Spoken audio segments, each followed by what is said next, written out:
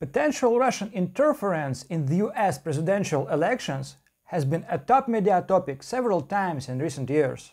The archival document that we are going to read today tells us about the Soviet experience in such a case. My name is Pavlo, and this is KGB Files. This note is dated September 1964, shortly before the elections in the United States, when the Democrat Lyndon Johnson and the Republican anti-communist and conservative Barry Goldwater were running for president. Top secret, instance number 2.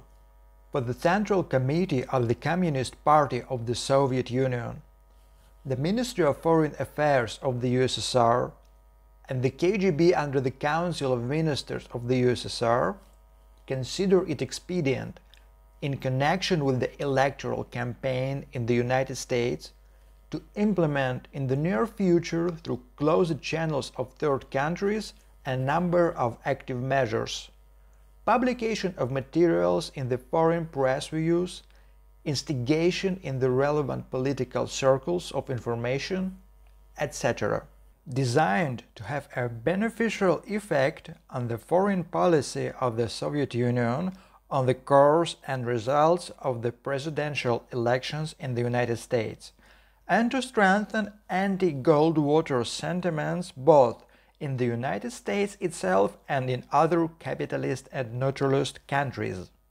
Note: active measures is a KGB-specific term meaning covert operations aimed primarily at misinforming an enemy. At the same time, it is understood that some of the planned measures, after their implementation, can be used by the US Democratic Party and its press in their own interests in the pre-election struggle against Goldwater.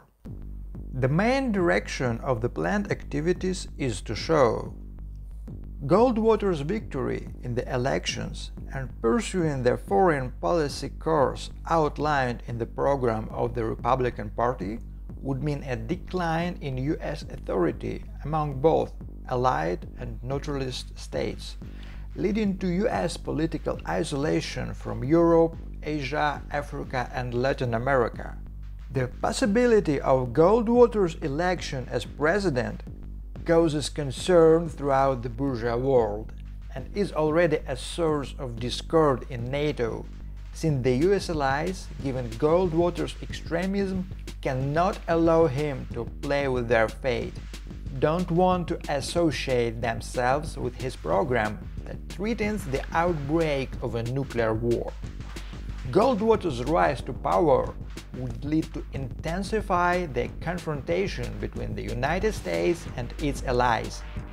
The coming to power of Goldwater, openly proclaiming methods of interference in the affairs of other states and primarily in the internal affairs of socialist countries, would have led to an aggravation of US relations with these countries, and above all with the USSR, would have increased the danger of an atomic conflict.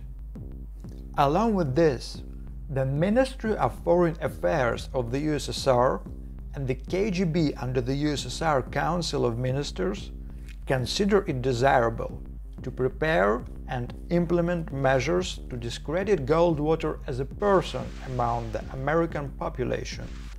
This means, in particular, to prepare a document indicating the indirect involvement of Goldwater as a far-right leader in the assassination of President Kennedy, to propose, if necessary, to make this document public shortly before the election day, to prevent Goldwater and his supporters from taking appropriate countermeasures, to inspire documented information abroad that Goldwater periodically suffers from mental disorders, maniac drug addict.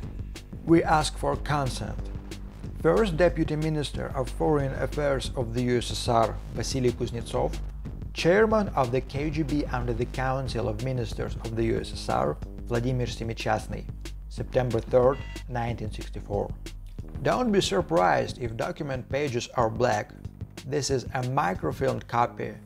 The document was found in the Russian State Archive of Contemporary History by Georgy Filatov, PhD, researcher at the Institute of General History of the Russian Academy of Sciences, and was published in his Telegram channel.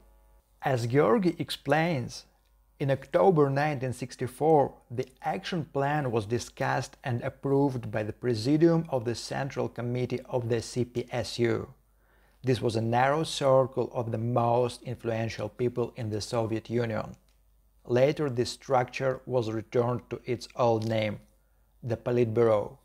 We don't know whether the Soviet active measures have influenced the outcome of those elections, but Barry Goldwater received only 39% of the popular vote and 52 electoral votes, while Lyndon Johnson won a landslide victory with 61% of the popular vote and 486 electoral votes.